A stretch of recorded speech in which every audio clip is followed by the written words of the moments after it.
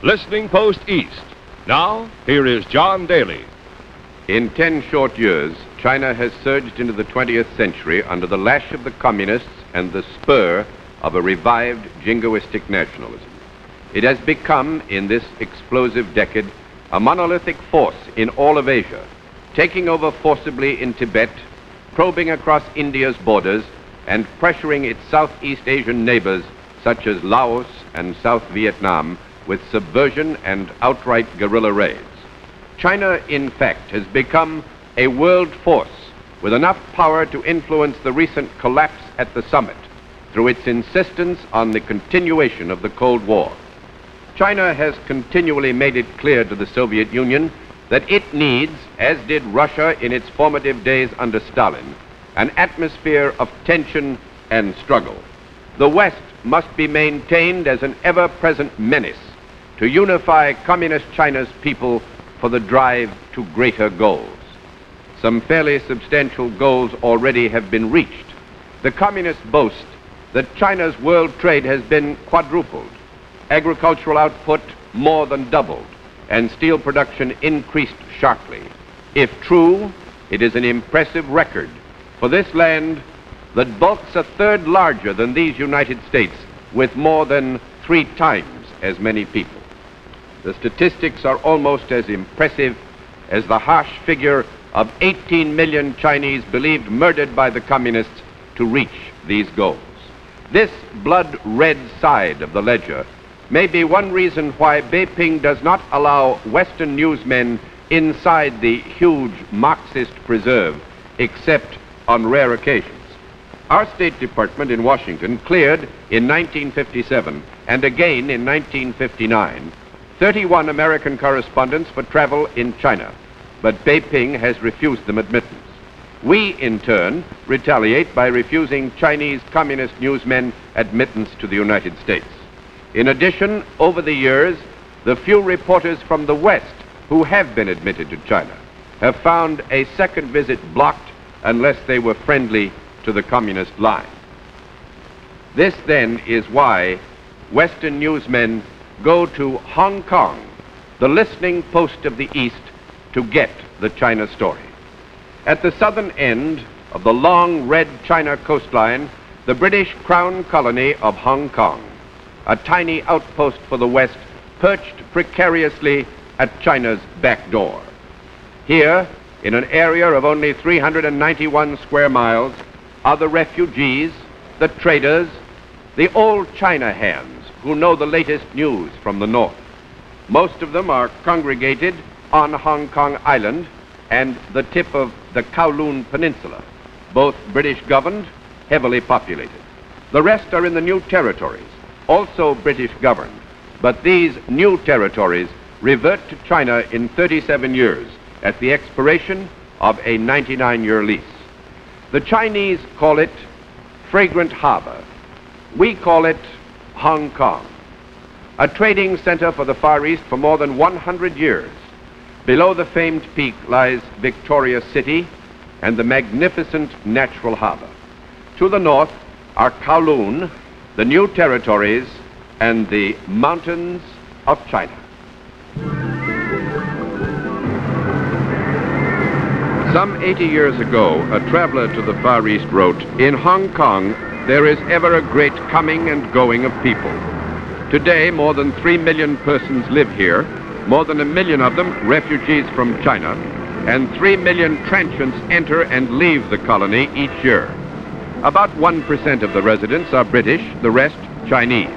They live cheek by jowl, jammed into the only square miles of terrain suitable for building, creating a population density 16 times that of New York's Manhattan.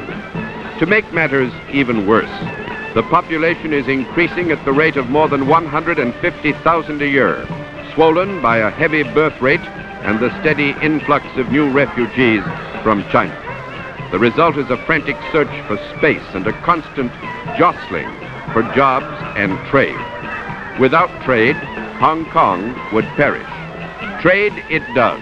A torrent of goods and valuables pours in and out, most by sea, but some, with China, overland by rail. A fast diesel makes the 25-mile trip from Hong Kong harbor to the frontier in less than an hour, crossing the flats of the new territories. The train stops at the British side at the railroad bridge at Lo Wu. Some of these people are businessmen traveling to Canton. Others are paying a visit to families still in China, called back by birth or death or simple filial affection. A few may be going back to their birthplace for Qing Ming, the annual ceremony of sweeping their ancestors' graves. Most are poor, but they come loaded down with items like pork and noodles. One woman said, "It gets worse every time I go back. I want to cry, but I cannot let my family starve." The communist government of China, plagued by food shortages, does not object. Beyond the red flag, communist China. And there is movement, constant movement, a traffic that is a mixture of tragedy and hope at Lo Wu. ABC reporter Ray Falk found the man who sees it all. Superintendent of British Frontier Police, D.E.W. O'Brien. Superintendent O'Brien, why is this area banned to the general public? Well, we are now standing at Lo Wu railway station, which is situated 25 miles from the urban area of Kowloon. Lo Wu is the actual immigration crossing point on the common frontier with China. The frontier with China extends for a distance of 22 miles, running east between the Loch Machow marshes and to Sato Kok on the extreme east. The area is restricted by the Hong Kong government, and only the residents of the area are permitted inside. This closed area extends 1 mile in depth from the actual frontier line, and anybody who wishes to come in here has to obtain the authority of the Commissioner of Police. Do you have much, if any, trouble along the border?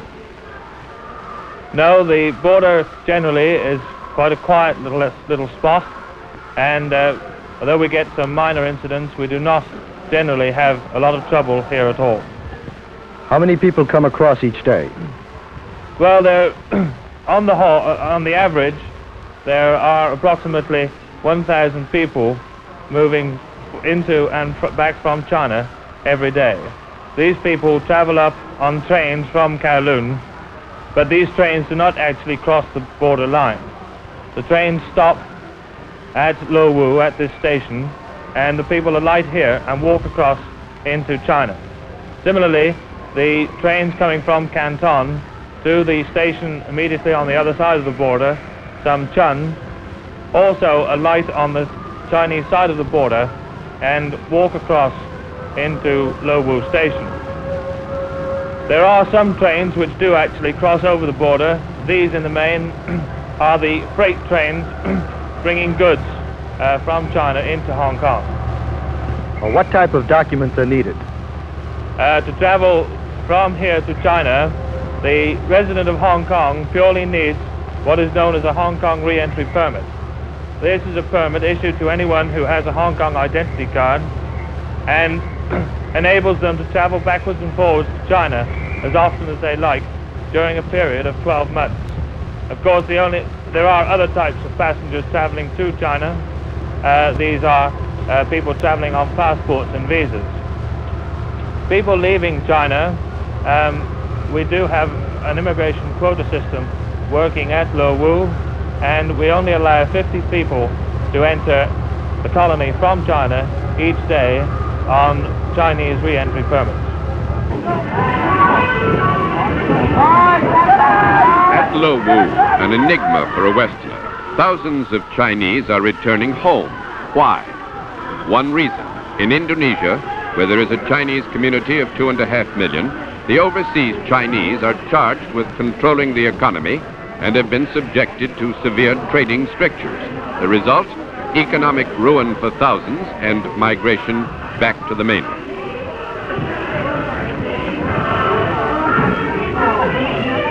As they return, they are greeted by the incessant blare of propaganda, exhorting them to give their all for Mao Zedong and the motherland.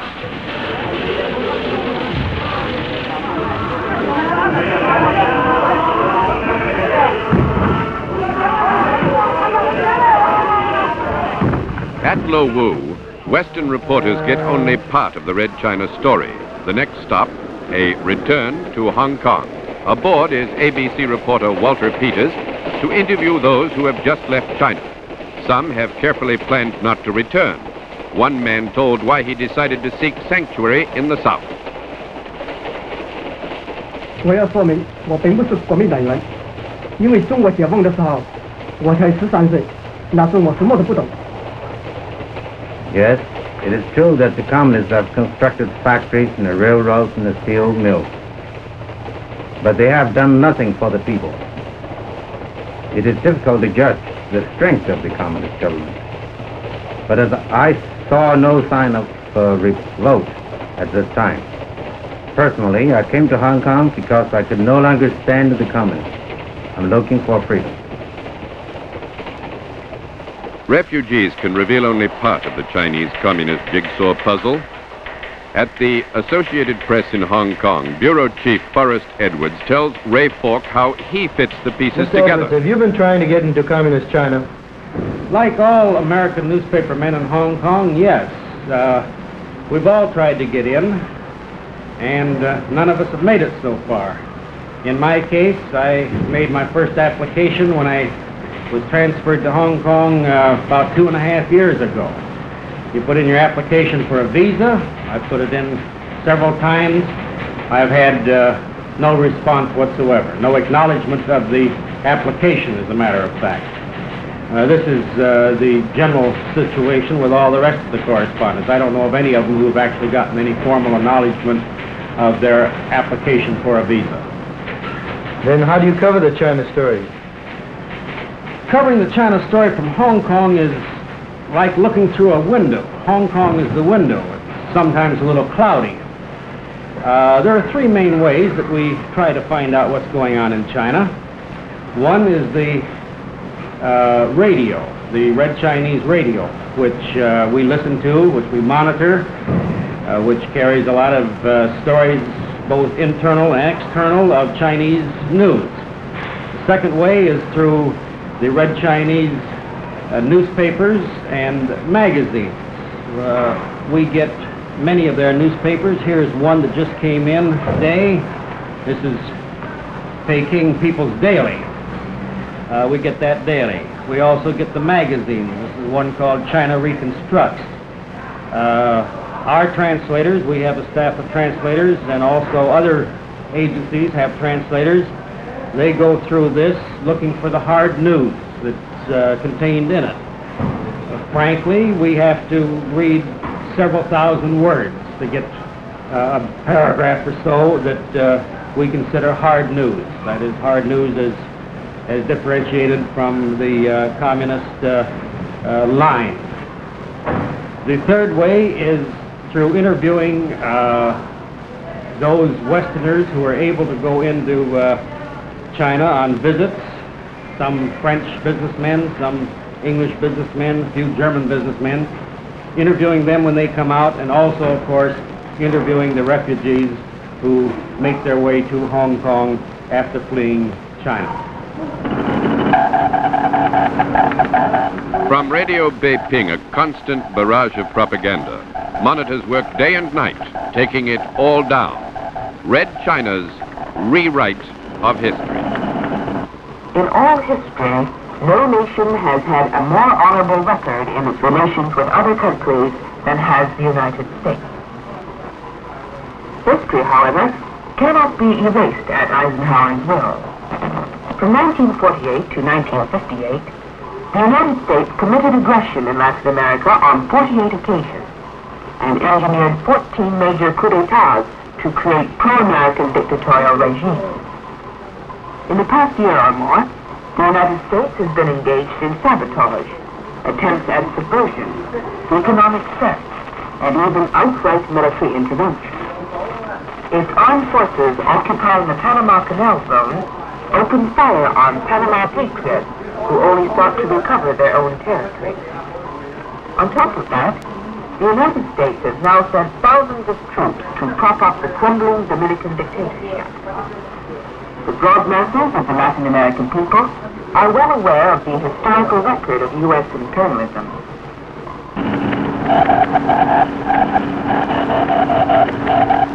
At the Union Press Building, one of the many translation services in Hong Kong, a deceptive quiet. Here are received the Chinese provincial newspapers, which reveal much of what goes on inside China. They are carefully read, then ironed for photostating. Some of these papers must be smuggled out of China, bring as high as $7 a copy from newsmen trying to get a balanced picture of life behind the bamboo curtain.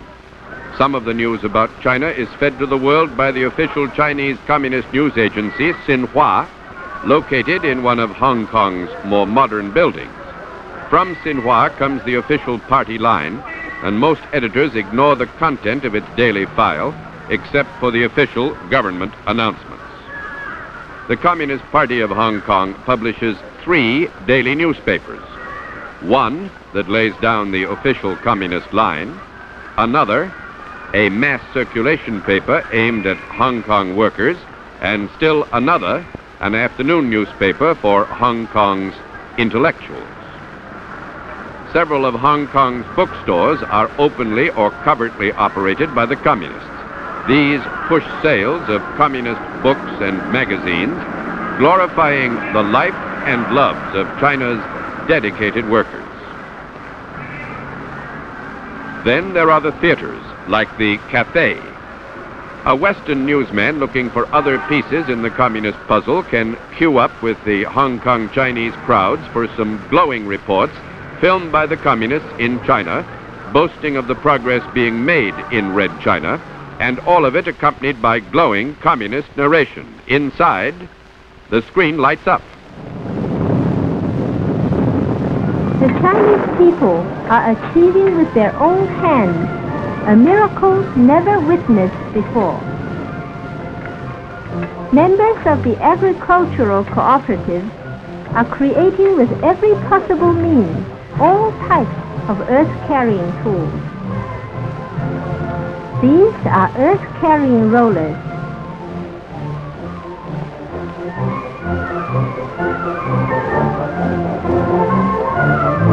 These are cars in air, run on pulleys.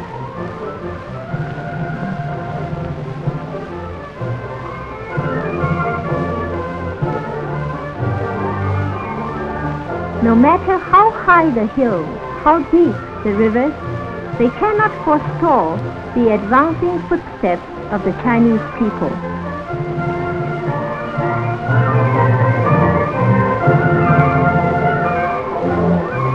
We are going to let rivers fly across and go up high mountains.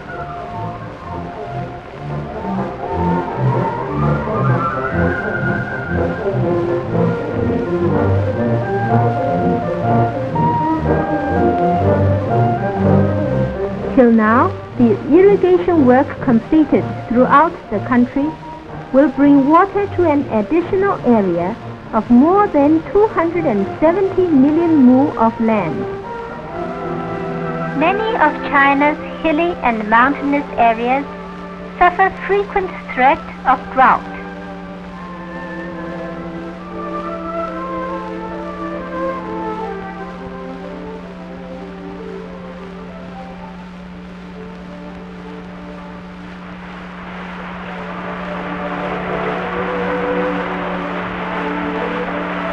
Now, in the wide countryside, a great drive to build irrigation works has unfolded. Its aim is to overcome natural disasters and ensure a record harvest this year. This is a scene in Shanxi province. The agricultural cooperative has determined to make the water go uphill.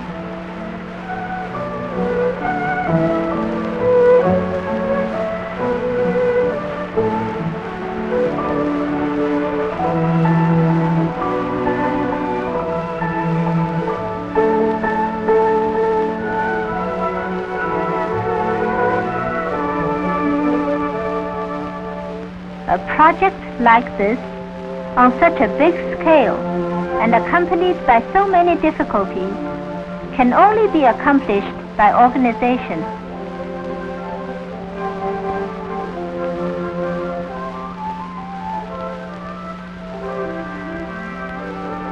The more people take part, the easier the work. The more united the force, the more effective it is. Working like this, the drain follows the path of the water. In a few months' work, this cooperative has built a drain 14 li in length to irrigate over 700 mo of land.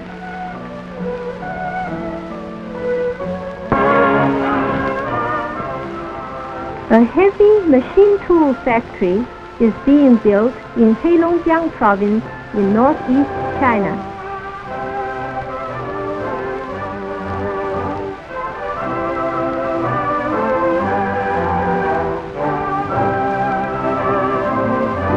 Workers are working high above the ground in a rigid cold of over 30 degrees centigrade below zero, and they will finish up with the entire mounting job by July this year.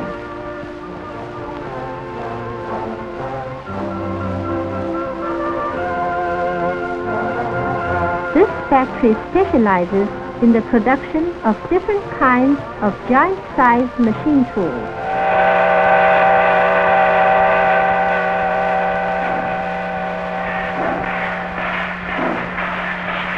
In China's southwest area, another newly built railway was formally inaugurated. The railway runs from Baoji to Chengdu and is 668 kilometers long. More than 900 bridges were spanned along the line and over 300 tunnels dug. The Baoji-Chengdu Railway connects the southwest and northwest with the entire country. This is a momentous event in the economic life of the Chinese people.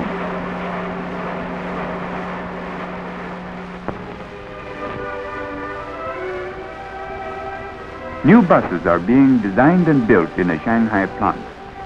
The body of the new bus is built over the chassis of the Liberation lorries made in the new automobile factory in Changchun.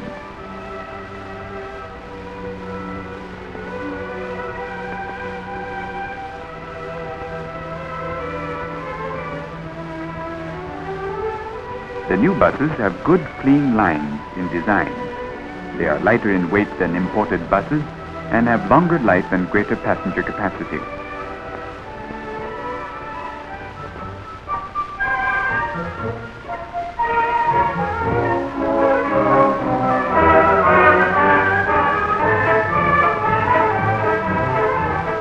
Ticket seller and passengers alike have comfortable seats.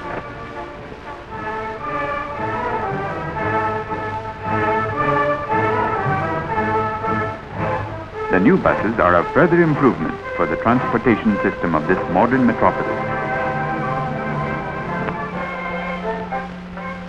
Now let us take a look of the sanitary conditions. Each household mops and washes inside out at regular intervals to remain clean all along.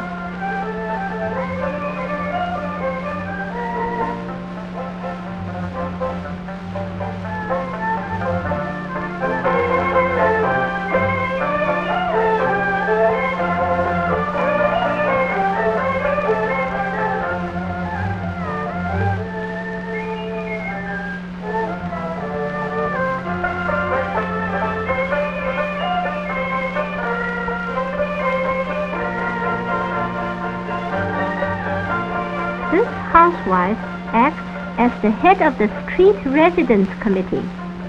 She has a high sense of responsibility in sanitary inspection and bears a warm attitude towards everyone so that residents in her area all respect her.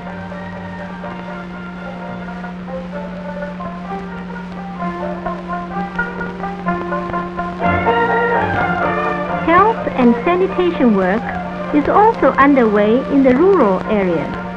This is an ordinary village in Guangdong province. They have already acquired habits of cleanliness and hygiene. There is a vast desert extending in China's northwest. For thousands of years, this area has always been uninhabited, but now it has changed to a different aspect. This year, more than 5,000 oil prospecting personnel, forming over 100 prospecting teams, advanced toward the deserts on the north and south of the Tian Shan Range. They have raised the slogan, "Go all over Zhuangge and drill all through the Gobi Desert." They want to find out all the underground wells which can be of service to our motherland.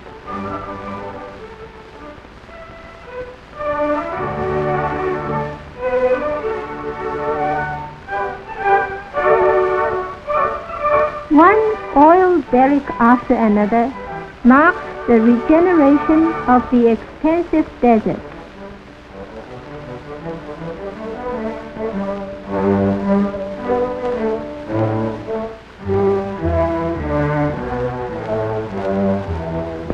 When it gets to 1962, this oil field will become an oil base yielding 3 million tons of petroleum a year.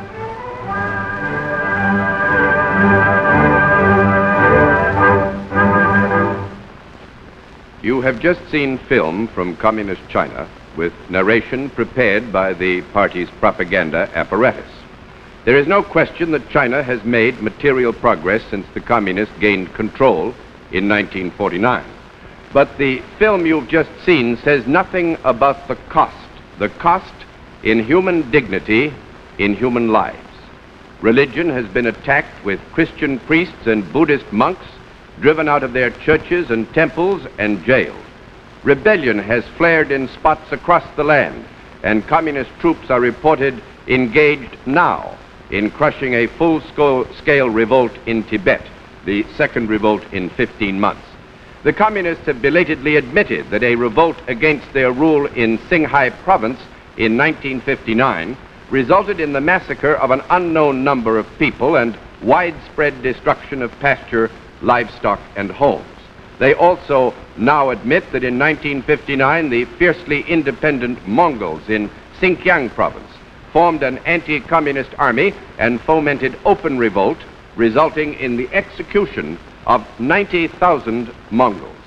The cost in human dignity and in human life has been high. Listening Post East resumes in just a moment. Listening Post East with John Daly. In Hong Kong, American correspondents wait in vain for visas that will admit them to China. Others, like the British, face interminable delays, but in waiting, they are busy interviewing, probing, watching for any indication that the Chinese communists may have reached too far in their quick demonic drive to power. One of the reporters is Wendell Merrick, Bureau Chief of United Press International. He talks to ABC's Ray Falk. From your reports, what are the economic conditions in China? Well, China has had a reasonably successful 1959. Steel production is up, if we can believe their own statistics. Grain production is down by a few million tons. Cotton production is roughly what they expected. Now, last August, they revised their 1959 estimate. And when I say that steel production is up, it's above what they said they anticipated would be the 1959 production on the basis of those August revisions. The same applies to grain and to cotton and to other commodities. Basically, the Chinese economic position is not too strong because of the lack of foreign exchange. Also the fact that the principal imports must come from the communist bloc, who, as best as we can determine, imposed some rather harsh conditions to trade. Their loans, the Russians have given Red China approximately $450 million US worth of goods. The rest of the communist bloc in Europe, I'm not sure the exact figure, but it probably comes close to that. But it's really a drop in the bucket for a nation which has 650 million people. How about the Chinese army? The army, of course, is somewhat annoyed, possibly is the best word. Number one, because they've been used as a police force. They've been used even to till the soil, to harvest crops, which is hardly the duty of the army. They've had to grow their own food in many instances. Now, this has meant that the army has not been able to train its personnel to the extent that they would like to. Also, they have not gotten the modern weapons that they had been either promised or thought they would get in due course because of Peking's preoccupation with expanding heavy and light industry. You can only buy so many pieces of equipment, and military weapons apparently have not had top priority. This doesn't mean that they're a weak military nation by any means. They have anywhere from 2,000 to 3,000 first-class jet fighters and bombers. They have anywhere from 2 to 4 million experienced soldiers. Their navy, of course, is practically non-existent except for one or two old frigates, gunboats, a few American-built landing barges. That's about it. The Army would like to take a more active voice in politics, but it might have been made quite clear in recent months by the Central Committee that the Army is merely an instrument by which the Central Committee of the Communist Party gets its directives carried out, and that the Army itself does not have a positive say in formulation of policy. The picture of China, present and future, is further filled out by other Western reporters in Hong Kong who keep an endless wait for admission to China. Two of them are old China hands, one an American, the other a British subject.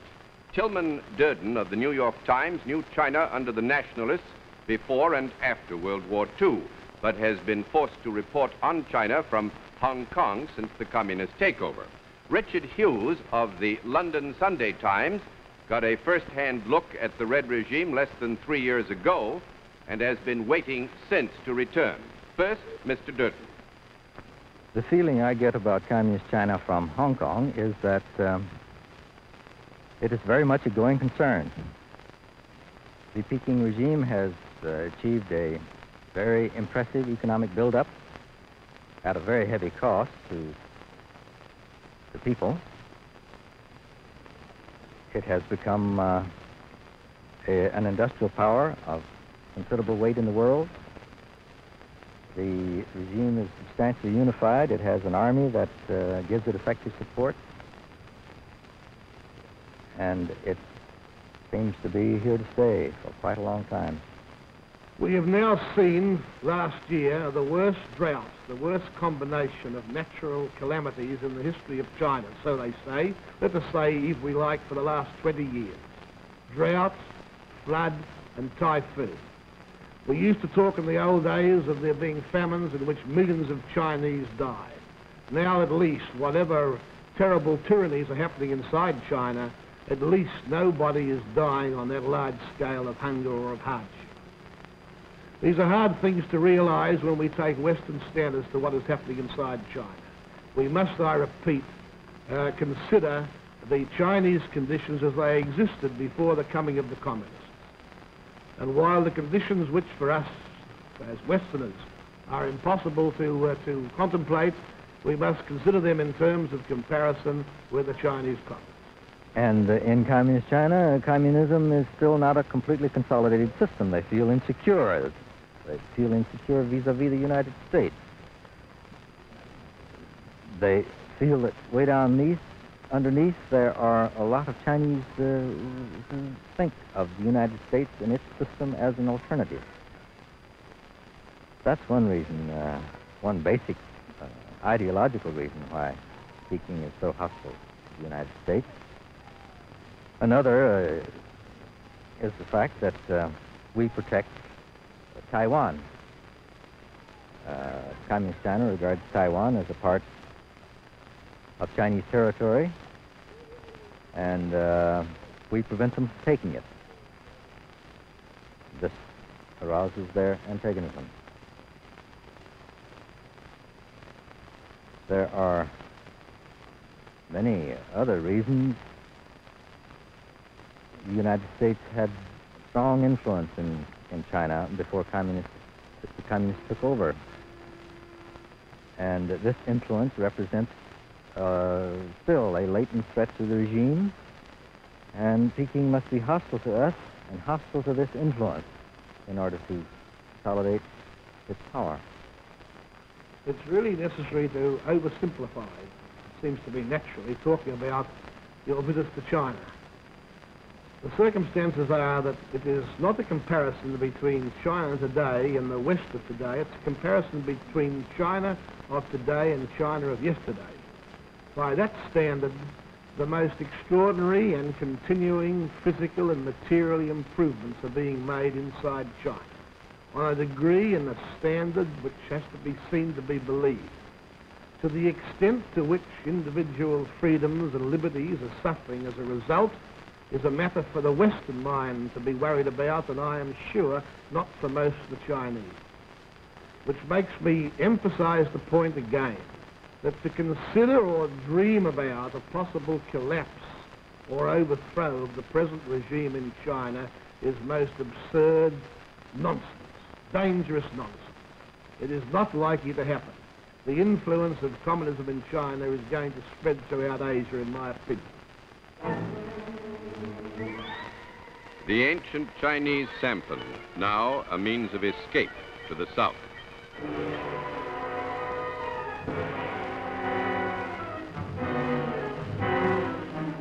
The escapees know the penalty if they are caught by the Reds, imprisonment or death. But still they come, running the Red gunboat blockade to freedom. They find a haven in Hong Kong's tightly packed floating villages of sampans and junks. Conditions are crowded in these coves and bays, but it is a home. Rent is free, and it is better than they knew last week or last year. Literally thousands of these families, large and small, have fled to safety in Hong Kong. In the nearby Portuguese port of Macau, which is also a haven for refugees, more than 1,000 turned up in 1 month. Here they make what they can, fishing, occasionally farm seaweed along the muddy shore. Most importantly, they are free from the hated state collective in China that keeps 80% of their fish catch. Life is lived aboard. The young will die barely knowing the feeling of land beneath their feet. Here, there are two fears: the typhoons that chase them back to port empty-handed from their fishing grounds at sea, and then the fear that their prayers for a full bowl of rice will go unheeded. High in the hills and ravines of Hong Kong, jerry-built shacks of burlap, tin, and tar paper, homes for hundreds of thousands of refugees. Space is at a premium in Hong Kong, rent is high, and the poor flood into the squatter settlements 2,000 to the acre of land. Children are everywhere, many lucky to have a crowded shack to call home. Hong Kong officials estimate that 50,000 children have none and use for their bed the streets. Still, childish laughter is irrepressible. Families of 5 and 6 may share one flimsy shanty with whatever goats, pigs, and chickens they're lucky enough to possess. Refugees contend with a shortage of water, use kerosene or candles for light, and their diet consists mostly of vegetables. During the day, when there is sunlight, there are games to ward off boredom and despair. Here, as in the sampan village, there is fear of the typhoon and of fire, and on Christmas night 1953, it came roaring through the squatter settlement of Shek Kip Mai with devastating speed, clearing 45 acres in a cataclysm of flame. Hong Kong was stunned. It was the worst disaster ever to hit the city, more than matching in fury last week's typhoon that ripped Hong Kong with 135-mile-an-hour winds, killing more than 45 and injuring hundreds. In this fire of 1953, 60,000 men, women, and children were left homeless and hungry. Something had to be done for the children and their parents. The British government of Hong Kong took a bold step.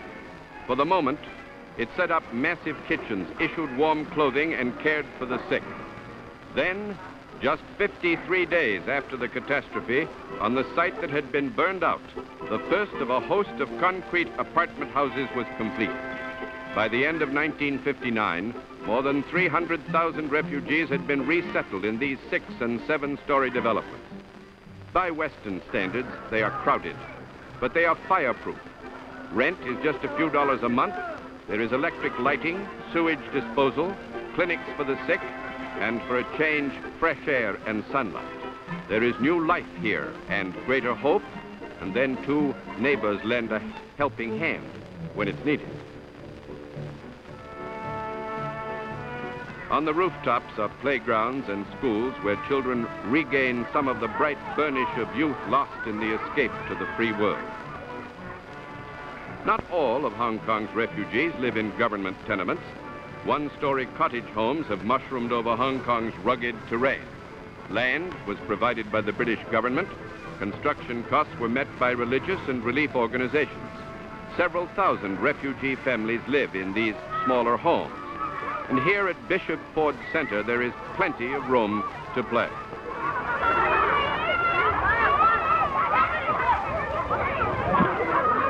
The child, they say, is the father of the man. In Hong Kong, the child is also the yeast in a continuing population explosion. The problem, how to harness this force before it drives the colony to the level of bare subsistence or into the arms of communism.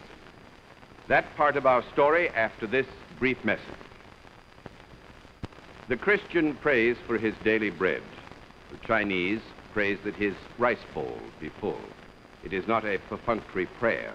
Famine, as you've heard, has been known to wipe out millions in less than a year when drought was hard on the mainland. The fear of starvation is acquired at birth, and the refugees carry this fear with them as they escape from Red China. In Hong Kong, the need is still acute. Each day, thousands queue up for rice, noodles, occasionally a bit of meat. The British colonial government and more than 40 private and religious organizations team up to lend a helping hand, providing food for those who cannot help themselves. The problem becomes almost staggering when you hear official estimates that 500,000 persons still live in Hong Kong shanties in dire poverty. But they have hope. Food brings energy, and energy brings the enterprise to find a job. New factories spring up as a boom in light industry gets underway. Historically, Hong Kong's economy has been based on trade. With the communist takeover on the mainland and the Allied embargo on traffic with the communists, Hong Kong's trade began a steady decline. To stave off economic strangulation, the colony was forced to develop industry, and the machines began to hum. Textile products are king, sell around the world at prices below even those of Japan. But enamelware, aluminum ware, and plastics are growing industries. Labor is willing and cheap, a top of $3 a day for the skilled. The owner of this plant is a refugee, Lorenzo Lowe. He tells Ray Falk of how it feels to be riding the crest of a boom. Mr. Lowe, how's business? Well, we can't complain. Business has been pretty good to us this year. The market has been expanding, and this is a new factory that's been set up really to meet the increased demand for garments from Hong Kong. How did you get into the textile business? I must say it was really quite accidental. You know, we refugees who come down to Hong Kong, we do what we can, we turn our hand to whatever is available. And the textile and garment business have been two of the booming businesses here. And that's how I got into it. I drifted into it. Are all these girls refugees? Well, some of them certainly are. They're all Cantonese.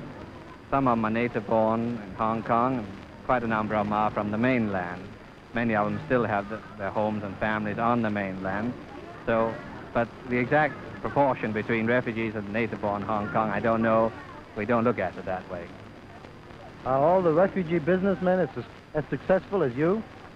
Well, on the whole, I would say that the businessmen who came down from the north have done very well. I may have been luckier than some, but The boom and the prosperity of Hong Kong has certainly been built up to a very great extent by the businessmen that have come in as refugees from the north. Well, how do you explain the Hong Kong boom? The boom has had many factors, but I would say the main factor of the boom has been the people. The people who've come out from the mainland and the people who are resident in Hong Kong. Hard-working, industrious, and people who have come out here to start a new life, who had the initiative and the enterprise and the desire to be a little more free and to live in a way that they want to live rather than the way they're told to live. How does it feel to have your business so close to the communist border? Well, we don't think too much about it. We carry on from day to day and hope for the best, but we think we're quite safe here for the time being.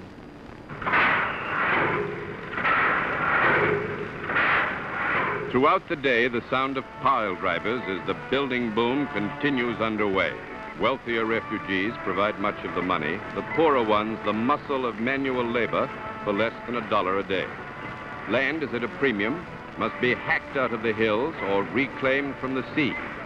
There also are plans for satellite towns in the more sparsely settled new territories. One reclamation project is planned for a place once named Gin Drinkers Bay, now changed to the more prosaic Kwei Chung. The buildings rise toward the sky, great shipping, trading, and banking houses that make Hong Kong a commercial center of the Orient, the Manhattan of the East. One of Hong Kong's newest buildings is owned and operated by Chinese communists, and it is occupied by the China Products Company. It is one of the busiest department stores in Hong Kong. It is the showplace for communist Chinese goods. Although China desperately needs her consumer goods at home, she has expanded her exports to get currency and to impress the West. Most of these goods are dumped at cut-rate prices, but the Reds still make a profit.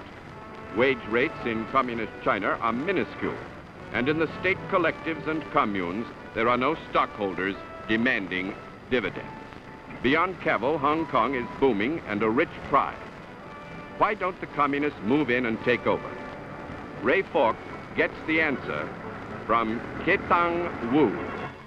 Mr. Wu is the editor of the English language Hong Kong Standard. Now, the communists have been rather aggressive recently, yet they've left Hong Kong alone. How do you explain that? Well, Hong Kong, of course, is very important to them as a place where they can get a large volume of foreign exchange and they need foreign exchange. This is also the base where they can handle their exports to Southeast Asia. They channel quite a portion of their export products through Hong Kong. This is a city where they send out their workers and agents into Southeast Asia and the Middle East. For one thing, just want to cite that as an example.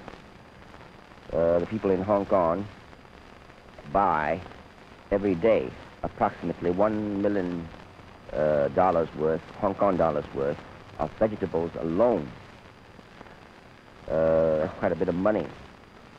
If they took this place over, they would just be feeding Hong Kong with no extra income. Hong Kong, a gigantic warehouse and funnel for trade between East and West, with one of the busiest harbors in the world. Despite a sharp decrease in trade with China, ships from the mainland still pull in loaded with food to feed Hong Kong.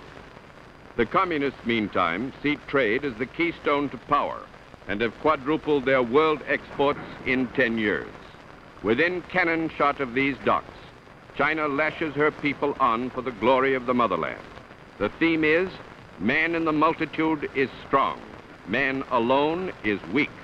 But even the young need some individual sense of self, and when regimentation becomes too severe, some of them quietly escape and come here.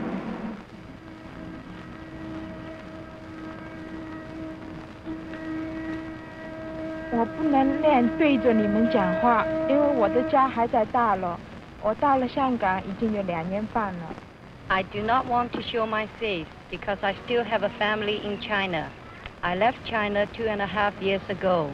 I told them I wanted to visit a sick relative. I still receive letters from my family, but the letters say very little. But my mother always asks for food, and I send her butter and dried fish. Sometimes I send cheese, and sometimes biscuits and candy, also cooked pork. My mother has told me nothing about one of my brothers. I had to learn from friends who escaped that he is dead. His body was found in the river with a bullet. I am told he was killed because he tried to escape. Many times I hear communist radio, and it tells about the great progress, but they are building new dams, railroads, and new factories. But what good is it to have all this if the mind cannot live in peace?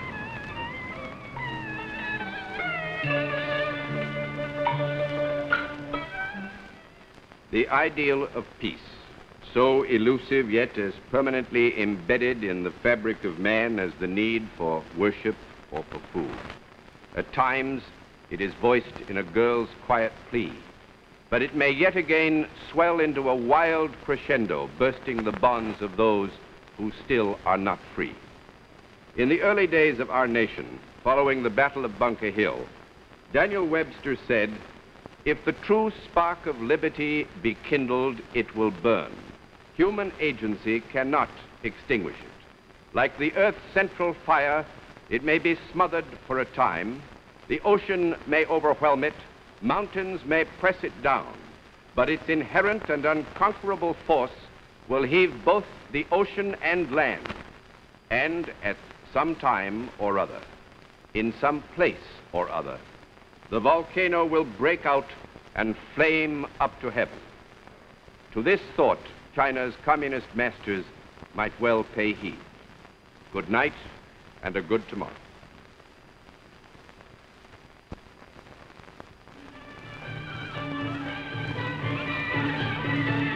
Listening Post East. Narrated by John Daly. Producer, Walter Peters. Director, Marshall Diskin. Technical Director, William Degenhardt. Associate Director, Jock Matten. Special Writer, Graham Grove. ABC Correspondent, Ray Falk. Film Editors, Walter Essenfeld, Jerry Montano, Nils Rasmussen. Don Dowd speaking. Listening Post East has been a presentation of ABC News.